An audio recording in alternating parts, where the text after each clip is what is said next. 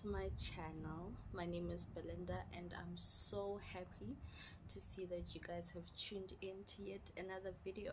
Thank you so much for tuning in. Please like, share and subscribe and turn on your notification bell so that you're notified whenever I post another video. Today's topic will be about dating in your late teens towards your early 20s.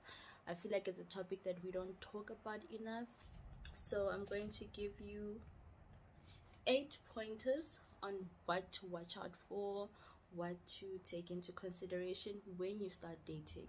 I'm talking from like 17-16 years up until 25, which is your early 20s, so your late teens into your early 20s. So I have my notes over here for me to just keep navigating if I'm still on topic, and so that I don't lose the plot. So first and foremost, have fun. Stop taking relationships so seriously, sis. You're very young and there's absolutely no reason for you to be convincing yourself that this man is going to marry you, because 9 times out of 10, believe me, he's not going to marry you. You're going to meet 10 more frogs who are still going to lie to you the same way this guy has lied to you, and they're going to convince you that they can give you the world, but they won't. So first and foremost, learn to have fun. Learn to enjoy the dating process. Learn to enjoy being taken out to those quarter dates and those cute dates to KFC and those cute dates to like Gold Reef City and theme parks, and going out to groove together with your boyfriend if you are legally allowed to. Please don't go out to groove if you're too young. Don't. But yeah, enjoy the relationship phase, especially when you're young. Like, I feel like when we're young, we get so hopelessly romantic and we get our hopes so high that you're already anticipating a marriage, and it's not even part of the deal. Like, why are you worried about marriage when you're 17 years old? Enjoy the relationship, man. You're still young. Experience this, enjoy that experience, and just let go, man. Just let go of the worry of settling down. You're still too young to worry about that.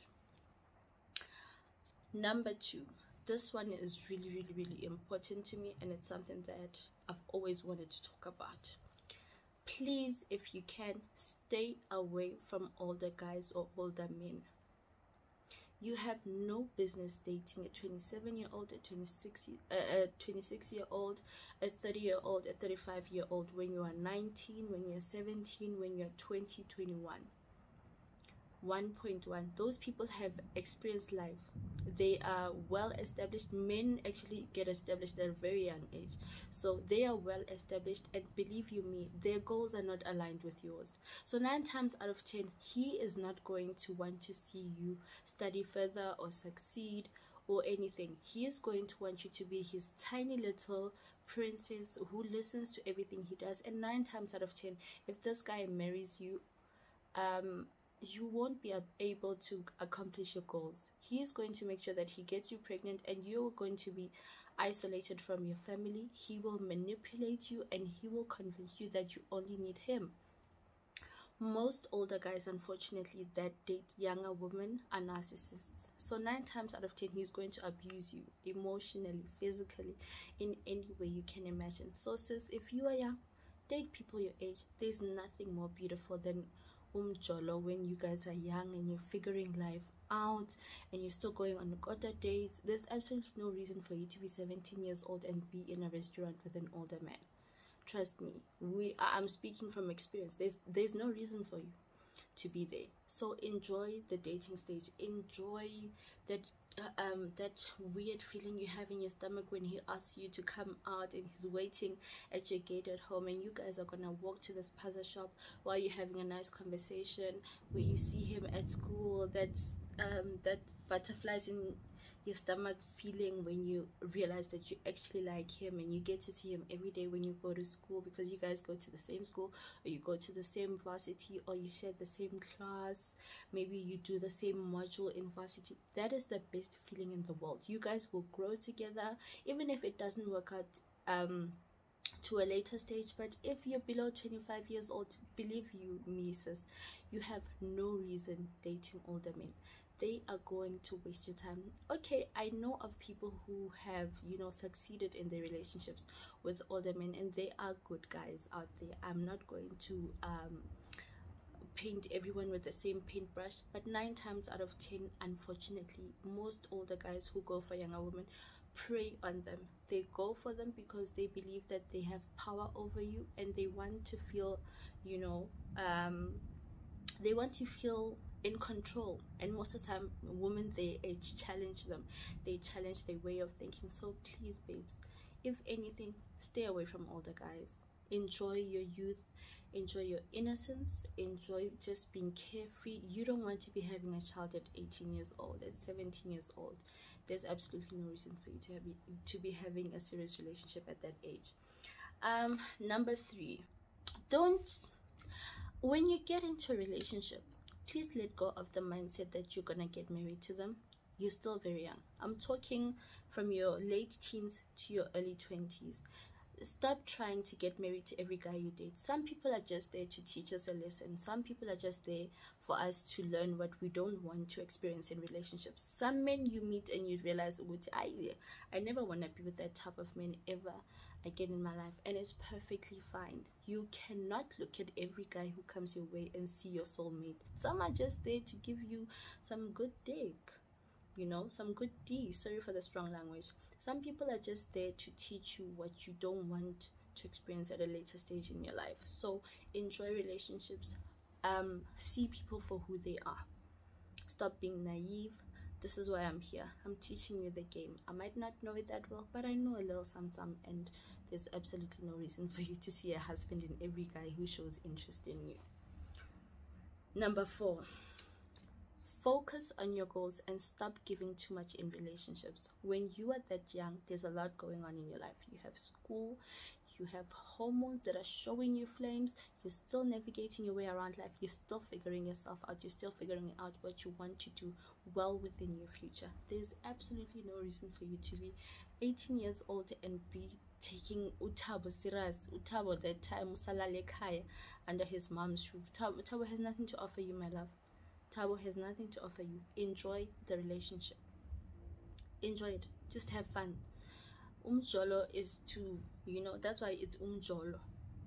You are dating, you're enjoying this experience, you're getting to know this guy. Okay, maybe you guys have been together for 2 years plus, or however. You don't know what tomorrow brings for you. If you take the relationship too seriously, 9 times out of 10 you'll get a scholarship in the USA and you'll end up not leaving, because Utabo said if you leave, you'll never he'll never call you again or never text you again. But then he has nothing to offer you. Okay, Tabo, I'm staying. What are you gonna do for me? Next thing, you can't even have a bright future because you are running after Utabo. That time Utabo left school at grade 10. Focus on yourself, baby girl. Enjoy relationships and take them at face value. Do not anticipate anything until a guy shows you how serious he is about you. Take him at face value. Enjoy what is going on at that moment. Don't anticipate anything. Don't plan a future with him when you don't see the future, when he's not showing you commitment and whatnot. Please, you are young. Enjoy impilo yakho. Enjoy your baby. Hambu uyophuza. Don't let any guy tell you ukuthi mawuphuza or wrong. Especially if you're in varsity. Varsity, go wild, have fun, but stay focused. Remember why you were there and enjoy your life. Point number 5. Let's talk about this. Don't be afraid to date multiple people. Don't take me out of context. I'm talking about dating, not a relationship. Don't be afraid of dating multiple people. I'm talking to people in, let's say, 19 years old over, because you're at varsity at this point and you're meeting a lot of people and you're about to start your adult life. What is dating? Dating is the process of selecting a suitable partner to get into a relationship with. You cannot meet a guy and already qualify him as a candidate to be in a relationship with him. He cannot. It's impossible. Trust me, I've been there. I've done that multiple times, and I've done it enough for me to come here and to tell you that it's not viable. It doesn't work that way. You need multiple people. So if you get shared by 5 guys, Give all of them your number. Let them show interest. Let them take you out on ice cream dates. Let them take you out for coffee. Let them spend on you. Let them have fun with them. This is good in what way? Let me explain it. When you have 5 guys that are showing interest in you, all of these 5 guys are working towards building something with you, building a relationship with you. So they are all going to show you the potential. However, within the process of them showing you the potential, they are also going to show you their strengths, their weaknesses, and these are the things that you will identify and later decide if these are the things you want to experience in a relationship. So it's even better when you have more options, because you can choose from that group of people. Uguti, I don't want this. This one doesn't know how to cook and I need a man who's going to cook for me. I'm not going to be the one who's always cooking errands. This one is broke, whatever it is, but this will help you identify a strong suitor. And if 5 of them are still not the strongest suitor, you can let all of them go and start the dating process again. However, you need to be very smart about it, baby girl.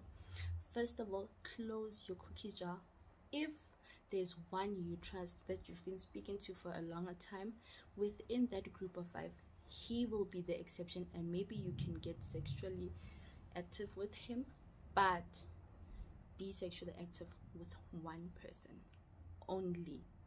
Protect yourself. The world is a very, very mean place, and you don't want to find yourself sick, whether with HIV and AIDS or with an STD. So always protect yourself, and always bring your own condoms, baby girl. It's the 21st century. We are in 2020. We no longer wait for the guy to bring the condoms. You bring your own spice. You are the chicken and it upeti spice. Yes, you protect yourself and you make sure that you are in a position that will always give you power. Number 6. When it comes to being sexually active in your early 20s, I always make it a point that you educate yourself not only about sex, but about contraceptives, about practicing safe sex, and about protecting yourself, because whether we like it or not, it's a reality that most of our youth is infected with this crazy disease that we can't seem to cure, but we can manage. So 9 times out of 10, you are better off being very, very, very, very conscious of the people you sleep with. Number 1, that's why I said bring your own condoms. Carry your own condoms. You have nothing to lose.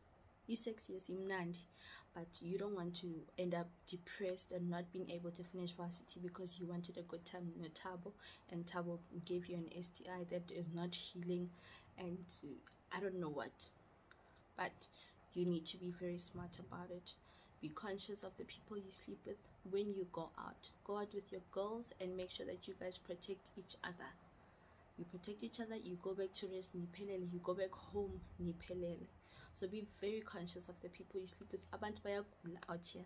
As much as we would like to pretend that it's not a reality, unfortunately it's a reality, and we as your older sisters need to talk to you about it. Please, please, please, if you can, carry your own condoms. Do not sleep with every guy you meet. It's fun, I know, but when we talk about it in a more serious aspect, we don't want you falling pregnant for no reason, and you don't even have someone to call a baby daddy. So be very conscious of the people you sleep with. Point number 7, familiarize yourself with birth control and good feminine hygiene. Let's speak about birth control first. If you are in varsity or you are in high school, you've been introduced to clinics, right? Please make it a point that you go. If you feel like you're ready to have sex, 9 times out of 10, at that age, you are better off on birth control. Yes, we talk about the side effects. Yes, we talk about how it makes you sick, but you're better off sick with side effects than to have a whole entire baby that you need to take care of for the rest of your life, and the dad is most probably not going to be involved. These are things we need to talk about. These are things we need to address. So please, if you can, get birth control. There's different types. You don't even need to go to a local clinic. If you feel like you'll be judged, you can go for a consultation at either Clicks or Discam, and they will tell you what your options are. There's the patch, there's the IUD, there's the copper IUD. There's pills, there is the two different types of injections. So if you already have a child, they can offer you the depot injection. If you don't have a child, they'll tell you about the null straight injection, which you take every 2 months. The depot is every 3 months. If you want to use the patch has no, I don't think it affects your hormones, and you just put it on your body, and yeah, it's just there. So educate yourself. When your nurses and your teachers speak to you, please listen. Please, you are not as smart as you think you are. You're still learning. You're still learning. You're still going to experience a lot of things. You're still going to experience a lot of disappointments, but don't let a baby be one of them, especially when you're not ready, whether it's mentally, whether it's physically, whether it's financially. You know, we are here to speak to you about it. Feminine hygiene. When you are growing up, your hormones are going to change, which means you become a bit more sensitive.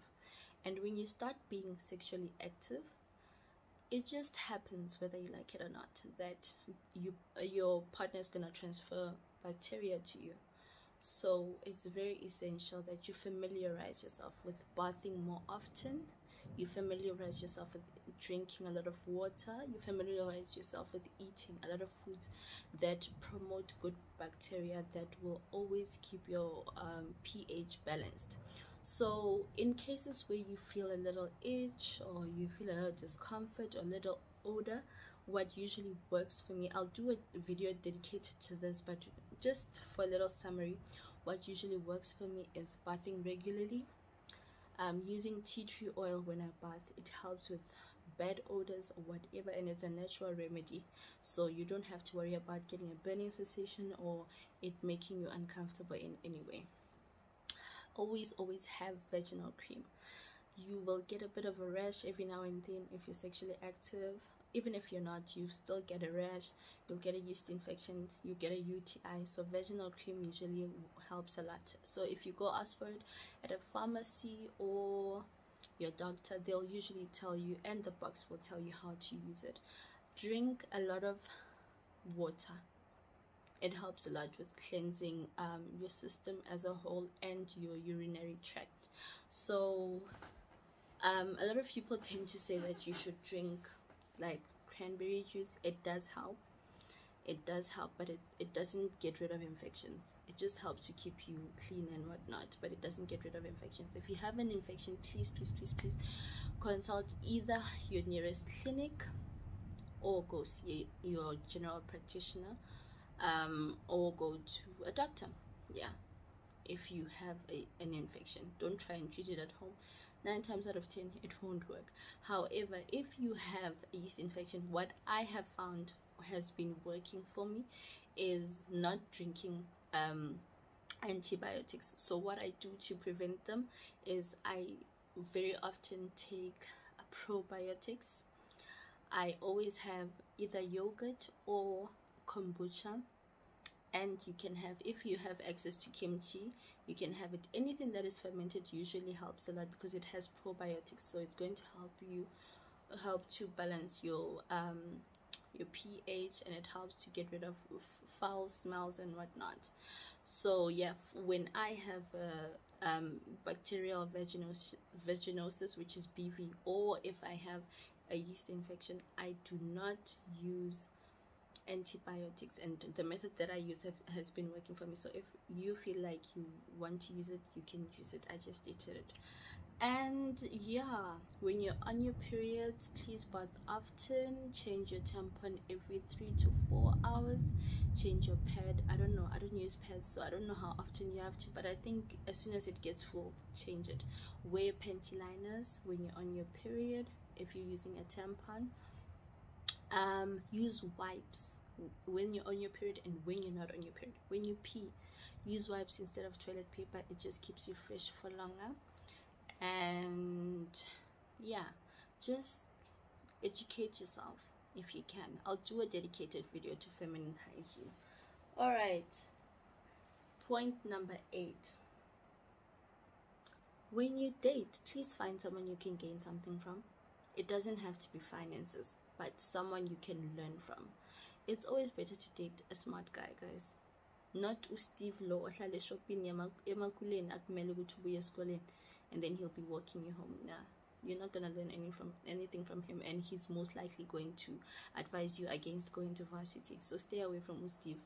uSteve is not gonna do anything for you, my love. So when you're dating, find someone you can learn from. Always associate yourself with the smart guys. You see those guys abatanda e-maths and science, abatanda abo accounting, economics, hang around with them. They are your ticket to going far in life. And if usangeni school, you see those guys laba bathanda ukufunda kakhulu, hang around them. They are going to help you study and uzopasa. Be smart about it.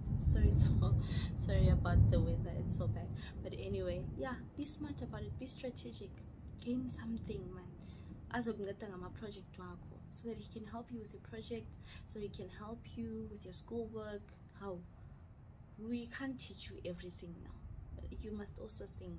Find yourself a man where on NSFAS uzokuthengela ama-textbook. He'll buy you textbooks, he'll buy you lunch. I know it sounds wrong, but learn from an early age to get people who invest in you in any way. It doesn't have to be money, but he has to contribute in some type of a way. So this is where my video ends. Thank you so much for tuning in and watching my channel, my video. Yeah, watching my video. I hope you loved this video, and I hope it was very informative. I'll be doing more videos, so for more suggestions, please state them in the comment section. I'll be reading your comments, and I hope to see positive feedback. Thank you so much for tuning in. I'll see you in my next video.